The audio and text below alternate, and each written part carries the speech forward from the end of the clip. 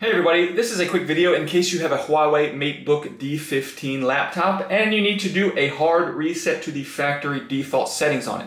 Now there's kind of one of two reasons you're going to want to do this. The first one is troubleshooting. If you're having any issues with this computer freezing or not responding, or if it is not connecting to Wi-Fi or to your devices, or anything like that where it's bugging, if it has viruses all over it, any stuff like that can very often be fixed with a hard reset to the factory default settings. Now you're going to need to set everything up again because again it will be wiped to the way it was when it came out of the box. And that's the second reason you might want to do it. If for whatever reason, if you're selling it or buying a used one or just whatever reason you want to get a totally fresh start, we can go ahead and do that. It's pretty simple. All we need to do is first thing we're going to do is we're going to turn the computer off.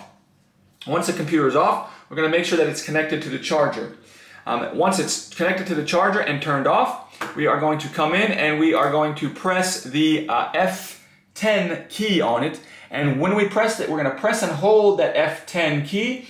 And while we do that, we are going to then turn the power on. Press the power button to turn it on, continuing to hold the F10 key.